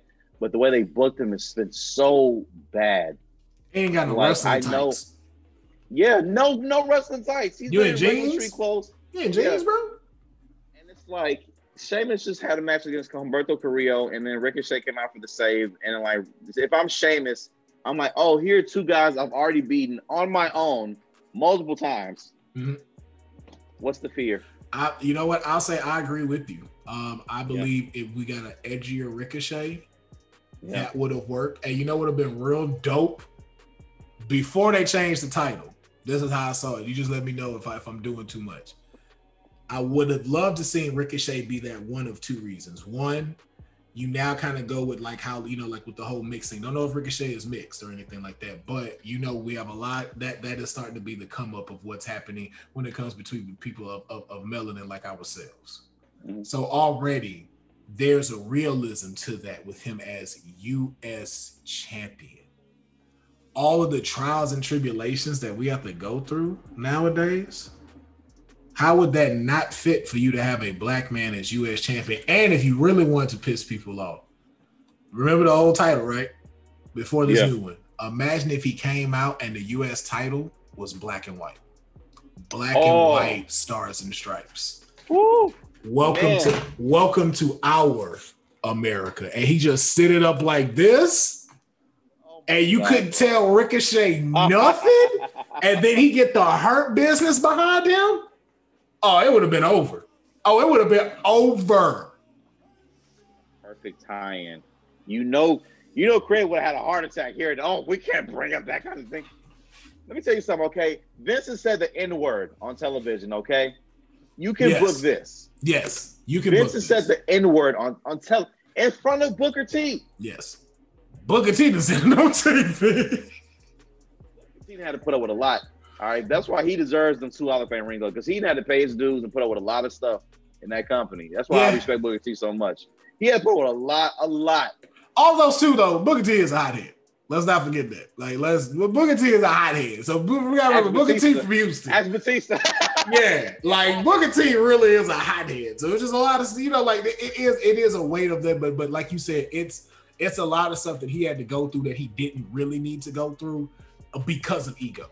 Due to ego and due to everything else. And it's just like as they try to let him know, like, yo, I'm down to pay my dues, but yo, you're not finna treat me like no bitch up in this thing. I'm from Houston, bro. We don't play that. I don't care where you're sitting at. I don't care who Vince like. That's not me, and that's never gonna be me. I always heard that too, man. That's what helped get Booker elevated too, because there's no nonsense. And that's and in that locker room too, I heard, and I don't know for sure though, but they said that in them kind of wrestling locker rooms though, like if you don't have that kind of like assertion of yourself as a man, like outside that ring, they're not gonna look at you like no star for the show. Because there's so many people that'll test you with that and stuff like that, which is another reason why he got in with so much with Stone Cold, because there was that respect there. Because like Stone Cold had said, it was like, I worked with him because of his work prowess. Every time he's in that ring, he don't come no less than 100%. He busts his butt just like me. That might be the Texan in us, but that was why he would always do, because Book always showed up. No matter what the match was, no matter if it was a job match, getting milk poured over you in a grocery store, that man sold that stuff. Yeah. Because he knew what he was trying to do. And when I tell you that goes down, it's one of the funniest moments in WWE history. That grocery store scene, that still is one of the highest rated moments. That's amore. Wow. Step on a jackass. Boom. Bro, that was so great. But that'd be my thing so I think we both in the same thing as far as the US title is concerned. No disrespect to Sheamus. I like Sheamus. And you know what it is? Sheamus need to be a hitman. Sheamus would have a great angle as a hitman. And you know what really gave that away? When they stripped, I think, Roman of the title and gave it to Sheamus. And Triple H gave it to him. He became World Heavyweight Champ. I was like, this is random and out of nowhere. But it made sense because I was like, okay, screw job, got it. That's what Sheamus is good for. You are good as a hitman. Follow that angle. Even with the hat you wearing right now and stuff like that, hit the APA route. Get hired by somebody. Hired gun. A hired gun. Yeah. Literally. Like the Celtic Warrior, that'll make the Celtic Warrior make more sense to me. Yeah. Like pay him up, he'll come out here and handle stuff for you, and cost people titles. Let's go, fella. Let's fight. Let's fight, But fella. it's like, but right now, seeing him, like, I felt like that's something like the U.S. title would have helped somebody like a Ricochet, because Ricochet is somebody you guys can still market and make money off of, like make him And just heel. gets better and just Yeah, continues to get better. And then it would beef up this angle of, the big heavyweight. It would build your division a little bit separately. So it's like, yo, yeah, move your super heavyweights into the world heavyweight picture. Let the US yeah, people, for anybody that's lower than that, that's the realm they're in. yeah, And yeah. anything else, make a tag. Yeah, build up guys like Angel Garza to contend for U.S. title, and make Yeah. it mean you have all these guys make it mean something. Yeah. You have guys on roster, but when we talked about it yesterday, when we sat down and looked at who could possibly contend, and we discussed a potential like fatal 4-way or a 6-way match for Hell in a Cell for the title. We couldn't think of people. We're like, okay, we were one short. We were one short of who y'all currently got right now, and the last person I think we've had to fill is AJ, but he a tag team champ right now. Yeah, so that would make no sense. And he's busy losing to Jackson Riker for some reason. I'm like, why did y'all? Don't get me wrong. I'm always a fan of AJ Styles and whatever he does. Why did y'all make them tag champs? He has no reason to be the tag team champion. Like you took, we got it, Bodyguard. Yeah. Utilize that. You're doing it for Apollo. That's like you taking Apollo and his chief and y'all a tag team now. What? Yeah. Why? Yeah. Now for me, my fantasy booking, because right now I feel the current champion, that brand of disrespect, is boring to me. I don't find him interesting. I would have loved to have seen AJ with the help of Omos take the NXT title and run it like I am the reason why guys like you even exist. Okay. Yo, bro. And he never had to go through NXT. He went straight to main roster. So he always looked at those guys like, you guys are beneath me. I didn't even have to come here. So can I paint the picture though? Can I paint the picture? Paint the picture. AJ comes in with Omos, obliterates Karrion, then takes it. And then all of a sudden, Pele kick from AJ Styles. I'm finna beat all of y'all in the shape. Finn. Beat in undisputed back into their own folds. Yeah. Bullet Club reunion. Go! Come on, man. It's right there. Straight all of them. We taking over. And then off of that, Survivor Series. Now we finna run it 3 straight ways. And so now Bobby Lashley, AJ Styles, Roman Reigns. Champion versus champion versus champion. Do it, man. Because I think when it comes to Bullet Club, WWE has the interesting people that are in Bullet Club. That's what I'm just like, oh, come on. Y'all gotta bring this in here. Y'all gotta bring some faction of Bullet Club into this. It's right there. It's so right there. But you know why they don't want to do that? Because it's gonna open a bridge they're not ready for. Because like Triple H has always said, now I'm open to working with other places and stuff now. We're not in this whole like, I don't want to do this, like, yo, it's a new world. So it's like, I'm open if it makes sense.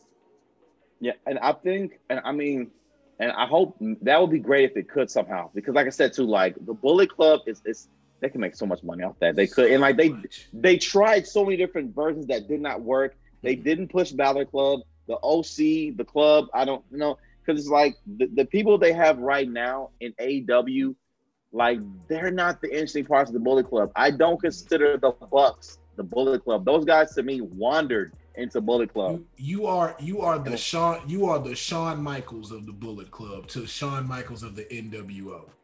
Yeah. What are you doing? Like why do you have that shirt on? What are you like doing? How? Like, and it's just like, again, like the main people, the Nakamura's, the Styles, Finn, they're in WWE right now. Bro, so many factions. Nigga, the Strong Style faction? Yeah. Bruh, like, how does the King of Strong Style not have a kingdom? But that's SmackDown. That's SmackDown. We're gonna stick with Raw because I know we got to kind of push through this one. So definitely, like you said, the NXT title. So we got talking about AJ Styles. Tag team wise, man, to be honest with you, this finna sound hella weird. I would love for like one of the managers to come out and go, there are no tag team champions yet. Somebody gotta earn it. Y'all want these titles? We're going to have a whole tournament for it. And in that final match, introduce something new for the tag team division match-wise. Yeah. That's because there's so many y'all haven't done. Why hasn't there been a triple threat ladder tag team match? It's a new video game. Yeah, it's true. It was in No Mercy. I believe it was in No Mercy. Why is there no Money in the Bank tag team match? Yeah. There should be. And to take it a step further, you need to go ahead and unify the tag titles. Make those the ones that can float. Make those ones that can float. And it won't feel weird to us. Because right now, you don't have enough tag teams right now. Dog, that would work so well. That was the next thing. Yeah. So I'm glad we kind of combined those two. So especially with going into SmackDown. That would make so much more sense, and then there's so much more you can do and split both brands to where it doesn't cross. Like for the most part, why have we not had another elimination chamber for the tag team titles? That was so great. What happened to that? And it'll make the titles mean something, because the tag titles don't mean anything. The Revival went on record of saying they didn't want to be the tag titles champions anymore because it didn't mean anything. It didn't. And all it meant for them was just carrying around this belt through the airport, that they didn't want to do it anymore. Yeah. And I was like, and that's sad, because that's a championship belt. When you're like, I'm not a wrestler, I'm only a wrestling fan, but I imagine myself holding one of those belts as a kid. So I can only imagine the people who actually wrestled. You dream of holding these belts and it meaning something. And to get to a point where you don't even want it anymore because it just doesn't mean nothing. It's so disheartening, so discouraging. And so for me, unify the tag. You have so many great tag teams, but the thing about it is you don't book them well. The Viking, as the War Raiders, these guys tore up NXT. Otis with Heavy Machinery, those guys tore up NXT. You guys released Tucker, and Otis is in another tag team with Chad Gable that I haven't seen on SmackDown in probably a month. Then you took the Street Profits and let them lose to a tag team that ain't a tag team. Yeah. The Dirty Dogs, which, for one, why are you taking two of your probably, and no offense to them, but probably your best B division people and not doing nothing with them? Yeah. I wouldn't mind another Intercontinental run with Dolph. Yeah. I wouldn't mind seeing one with Bobby. The thing, and those two are guys too who should be the heel mid-card champions to help elevate the new young babyface to overcome them, because they can both work. They can both show the younger guys how to work. Exactly. And they can get them over. Yep. And also, yeah. No, what you about to say? I'm going to cut you off. But it's something that it's bugged me since the day Dolph and Rude became a team. If you go back and watch, they're never officially called the Dirty Dogs. Nope. They're only they call themselves that. Yeah. And when you see on commentary, it's Dolph Ziggler and Bobby Roode. That's what they always say. You look at their stuff in the back. It's their old stuff combined together, and they're only playing Dolph's music. Yeah, it's like, I think Dolph and them did this just to kind of make it make sense, because Rude and Dolph Ziggler, they both understand creative. Mm-hmm. They both know how to make these things work. So they'll do whatever. They'll try to make it work. And I think Dirty Dogs is them trying to make it work somehow as a tag team. Even though it never paper champions. You're a tag team that's transitioning into whatever they want to do with the tag team championship next. But what should have happened, which again I don't know why it didn't make sense, Street Profits versus Rey Mysterio and Dominic. Yeah. That would have been great, because either way anyone lose, we're okay with it. Yes, and I mean, and those instances too, because both tag teams are so good, it would have been a great match. It would have. To see the 619 and Montez Ford's Frog Splash is bar none one of the best in the business today. Screw that. The best in the industry. Best ever. The air he gets. When you think ain't gonna make it because he finna overshoot it, I don't think he gonna get enough. Bro, you too high. How are you finna come back? When he go, if it's this is the person, and he's doing this. I'm like, bro, there's no way you're not finna go here. And for you to still hit it, I'm like, bruh, you are ridiculous in that ring. Yeah. And while we're on fancy predictions, much as I love the Street Profits, I want them to have good runs and all that. When the time comes to split them up, because the time will come, Montez Ford is going to be a star. Yes. Angelo Dawkins is very good too. He is. But Montez Ford. You know, I gotta keep it real. Ford. You know, I'm always gonna keep it real. Come on. I'm always gonna keep it real. But Montez Ford, I feel he should either next year make him King of the Ring, make it mean something, or make him IC or US champion and make it mean something. King of the Ring. I would say King of the Ring. King of the Ring would be the probably best transition for him to go into singles. Then I can see what he can do. I can see how he is. I can see we already know what he's like on the mic, but we don't know what he's like by himself. Yeah. And everything. But we are on SmackDown though, so I have a different fantasy of that going on. But before we do that, I just wanted to make it clear that are we both content on Bobby Lashley as WWE champion right now? Like we didn't have no different thing in that. Okay. Yeah. So we're gonna move over to SmackDown and talk about that. I know it's very, very, very slim chance, but just here's how I see it. I would love to see the Street Profits. Like you said, I would love to see the solo thing in the next either next year or the next 2 years. Yeah. What I would love to see now is them have the SmackDown titles and start a faction with Bianca Belair as the head of the faction.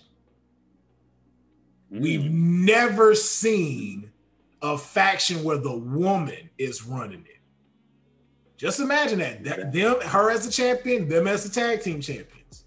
And honestly, I could see that. I could see that too. Because Bianca is good on the mic too. Yeah. She's good on the mic too. So like she can speak for all of them. Yes. I'll say Angelo Dawkins is the weakest on the mic. I wouldn't give it to him. I'll be honest. Because I remember one time he literally forgot his lines mid-promo on Raw. I was like... And tried to freestyle it, and it was like, okay. But again, too, it's that I think, too, that split is could either make or break him. Because Angelo does have that potential to do something dope. Like, one, I wish he stopped wearing basketball shorts. But, you know, that's just me. And the headband. I just like, okay. But it's a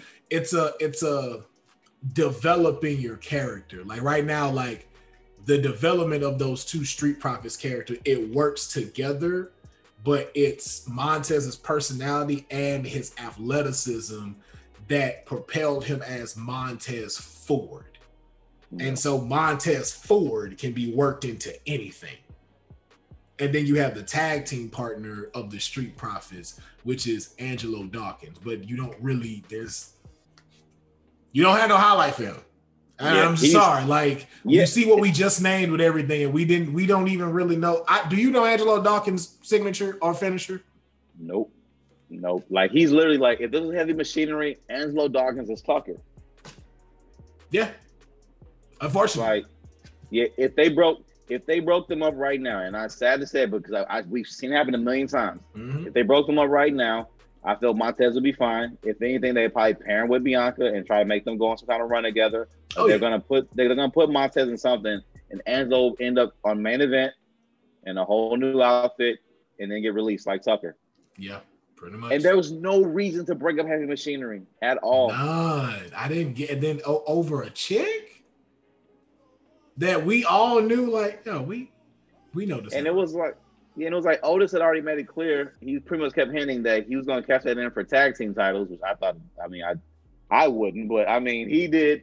But he was going to make, it's like, and I saw that going somewhere, and like everything from that is dropped. Mandy Rose, dropped. Money in the Bank, dropped. Heavy Machinery, dropped. So what was all of it for? What was it all for? It was comedic, but then there's too, again, it's a behind the scenes things of like how you want to play ball and stuff like that. And so it's just like, that and all these moving parts and stuff like that. Because again, too, it was like you moved Mandy to Raw. Why? For what? And then she's in a scene where Sonya Deville is the authority now, and they're just together. Like, it's no big deal. Like, this wasn't your biggest blood feud a year ago. Bruh. And then two, why did you make them a feud? Why did that happen? Yeah. If anything, outside of, just to bring back to the women's tag team, those two, iconics. Yeah. And Sasha and Bayley, the only three deserving of carrying those titles. Who are actual tag teams.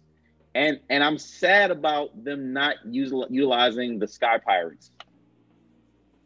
Yeah, they were there. Bro. Right there. But you know what though? I understand that because can't everybody handle that? They can't handle Io by herself. Yeah. So that'd have been a lot. That'd have been a hard match to try to do, especially with a bunch of these new folks.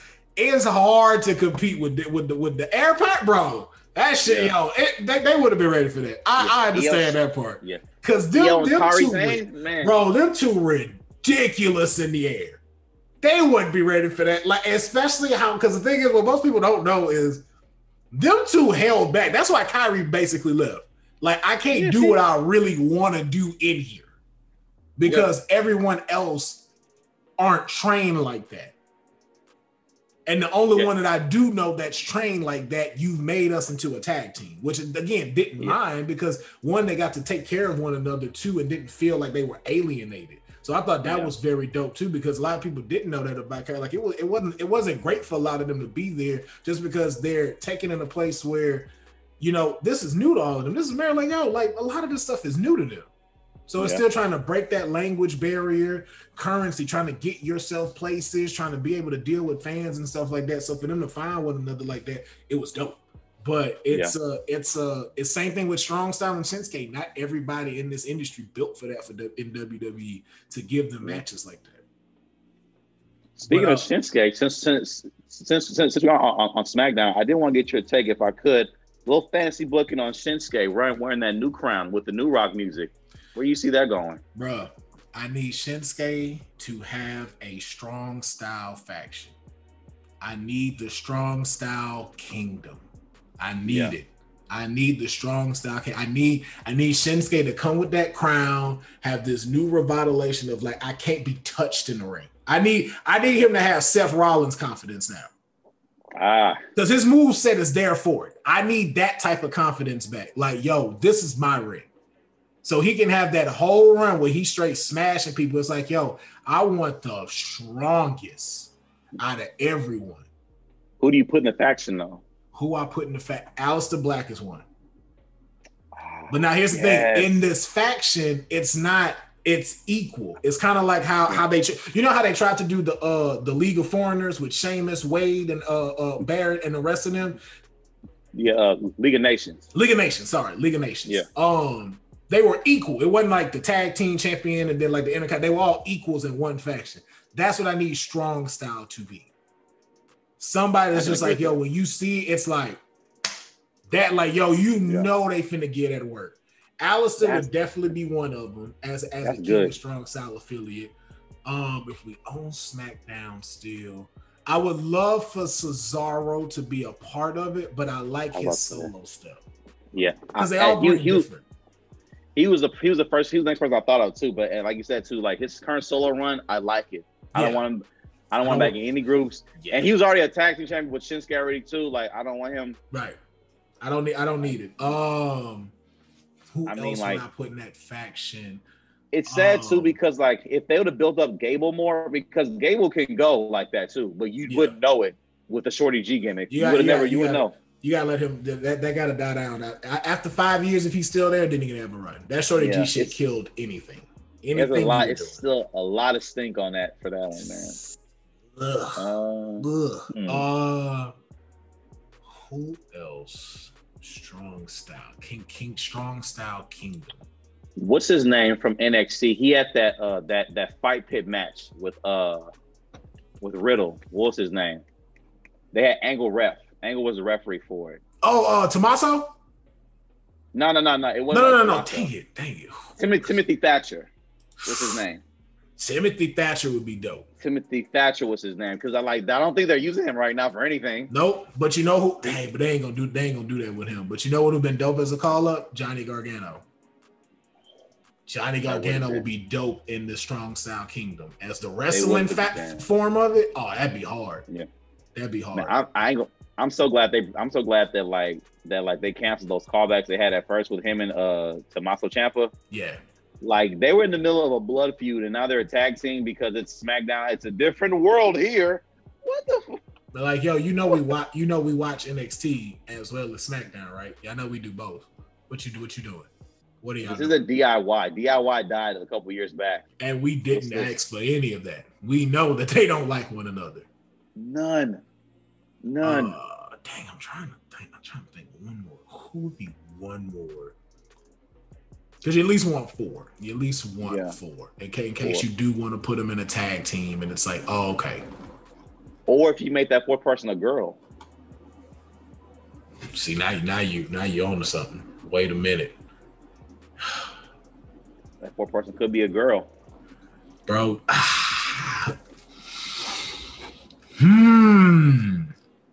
If they had booked Shayna Baszler better, like if it was like Queen of Spades Baszler from NXT.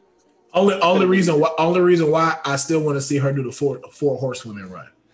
That's the only reason I want to see her do the four horsewomen run. But the fourth person I would like to see, Natalya. The submission specialist, Natalya. Yeah. Heel Natalya though. Heel Natalya. Like edgy Natalya. Yeah. The one that like nigga, like almost give me Fabulous Moolah vibes. Like, yo, if you really want to be here, get out this figure 4. That's real stuff. Like. The real like heart family dungeon wrestling. When she went on that run where she like, yo, we finna teach you Diva something when she was with Beth Phoenix and they was doing that. Yes. Like that mean streak. I want that mean streak. I want like, yo, y'all want to be in here. Like, and it'd be great too for her to take out Carmella like that. Like, it's just like, yo, I'm going to show y'all who the real Queen of Hearts is. And it's the Black Heart of Queens. WWE, you need to go and give us a check, bro. We just wrote the next 6 months of your program. I'm just saying, now. You know, I'm just saying, put your boy on. Man. Put your boys on. We'll write all this, man. We'll help y'all with this, bro. And I got one more. And of course, we skipping the Intercontinental title. And for me, I feel like this should have been happening for him for the last 2 years. And for some reason, I don't know why y'all don't want to do this. And it may be because of this other wrestler, because he was recently on Stone Cold's podcast.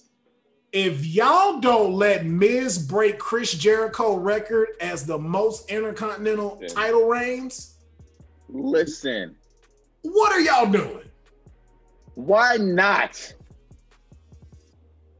Bruh, ain't nobody doing really nothing. Like, don't get me wrong, much respect to Apollo. You do not need the belt to build what you're building right now, though. No disrespect to him. Keep building it. You just don't need the belt yet.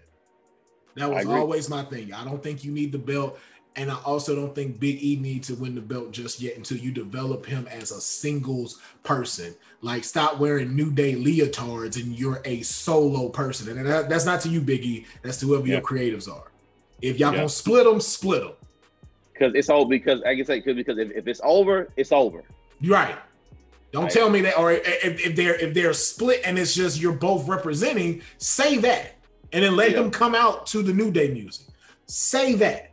But don't sit here and try to go like they're over here now, you're over here, and you're not really utilizing the way, because you're doing the same thing you did when you gave it to him the first time.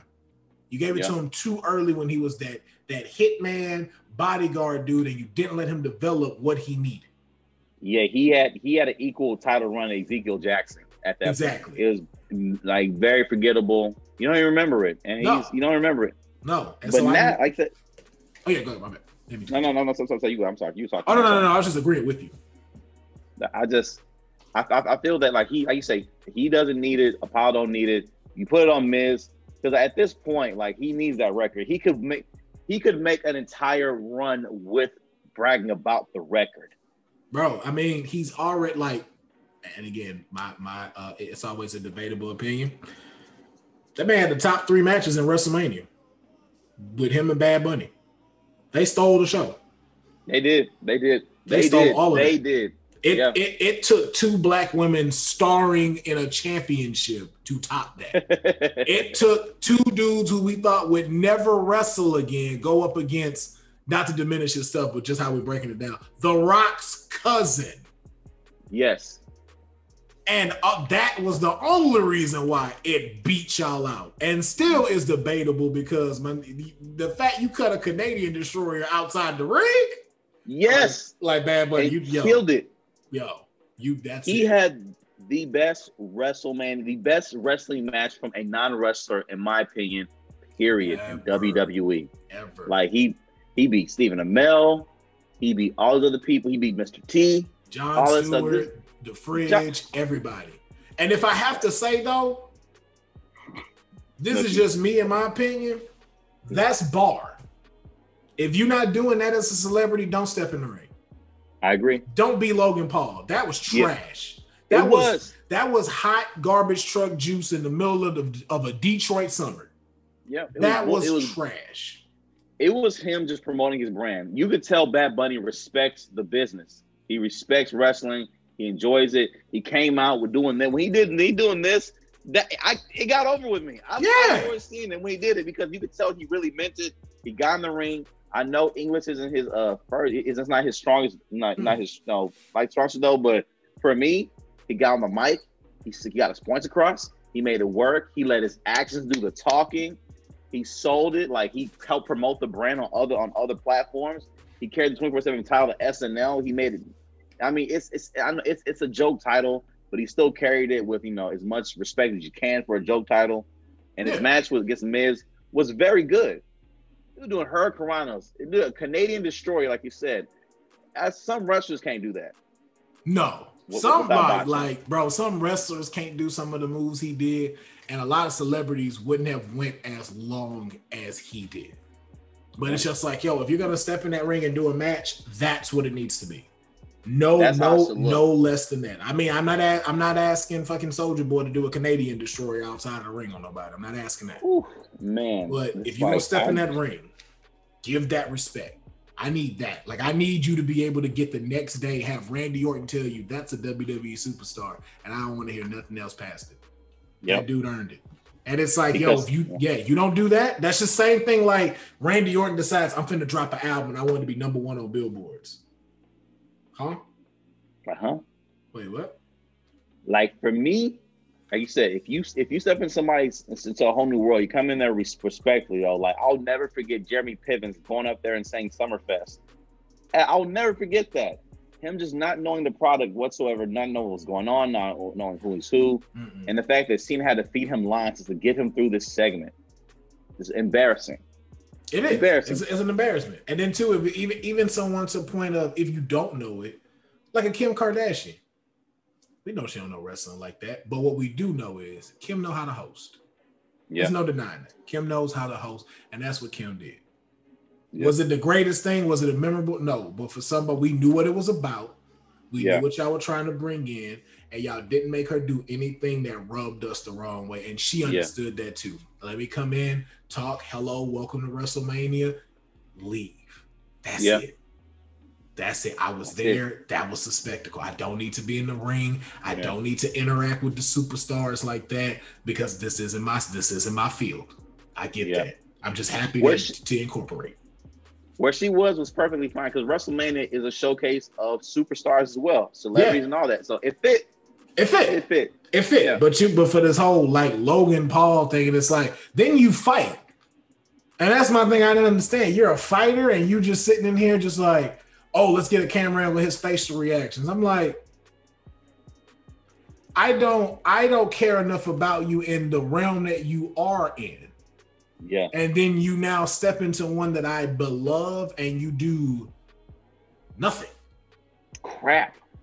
And then you're involved in a segment with 2 of the best wrestlers on their roster and you still suck. To the point where even Kevin Owens stunning you, which we all saw coming, was like, I don't care. I didn't need 3 weeks of buildup for this. Have we seen Kevin since that feud? Yeah, he wrestled on SmackDown. Most likely they're gonna do a fatal 4-way. He was in that fatal 4-way. That's right. That's right. And that's mostly likely gonna be what the match running in Hell in a Cell is gonna be. Big E, Sami Zayn, Kevin Owens, and Apollo Crews for the title and stuff. Okay. Might be in Hell in a Cell. Hell in a Cell, or if you know how crazy they get, some. You know, these your people. Y'all got any wild ass cages? Y'all gonna have we're going to have a Nigerian pole stick match at Hell in a Cell. When the boy said going to have a Nigerian drum match, I was like, what the hell is a Nigerian drum match? We were there when that happened. I was like, why are these drums here? It's just like they literally announced it without knowing exactly what the match would be. Or here's a very easy idea. How just about a regular match between the two of them for the Intercontinental title? Yes. You mean that might actually work? And we let Wale do the entrance too? Yeah. Do you think that could actually? No, we got to put a whole bunch of bells and whistles and and all that kind of stereotypical stuff on there for it to work. So let's do what do black people drums? I just watched Drumline with Nick Cannon, so we gotta incorporate that. Hey, call Flow Rider. Is Flow Rider available this year? No, Flow Rider is not available, unfortunately. We will have to go with another dude, Bad Bunny, but we already got him set up already. So we need to. You know what? I'm sure Nigerians got drums. Let's slap Nigerian on the front. This is a Nigerian drum match now. John Cena drumming and cut up rap. Have him rap during the sun. They like when he raps. They like when he raps. Matter of fact, we're gonna have a rap battle between Apollo Crews and Big E next week on SmackDown, and John Cena's gonna be the referee. That sounds about right. And the fact that he had to say that when I'm completely just talking out the left ass cheek, maybe it should let y'all know something.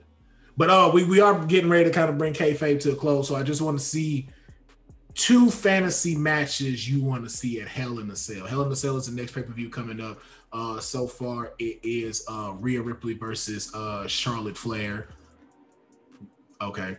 But 2 matches you would love to see with everything currently going on. What would you like to see at Hell in a Cell? And I know this sounds so crazy. And because neither one of them are being used right now. But for me, I wanted to see a conclusion to it just because I felt it should have been one. But because of outside stalker in real life, it got halted. I would have loved to have really seen a real blood feud boil over between Sonya Deville and Mandy Rose. Yes. I would have loved to seen it because Sonya Deville's promo skills would have sold it because her promo so underrated. She in her bag right now, bro. She in her bag right now, bro. Her bag, okay? No. Okay, I wanted to see that because I wanted that to elevate Sonya Deville to be the one challenging Rhea Ripley or Charlotte. I don't want to see her as an authority figure. I want to see Sonya Deville in the ring fighting for the championship because she belongs in there. Because she can work and she can go on the mic. That's one match. The other match, let's say SmackDown. I would have loved to see.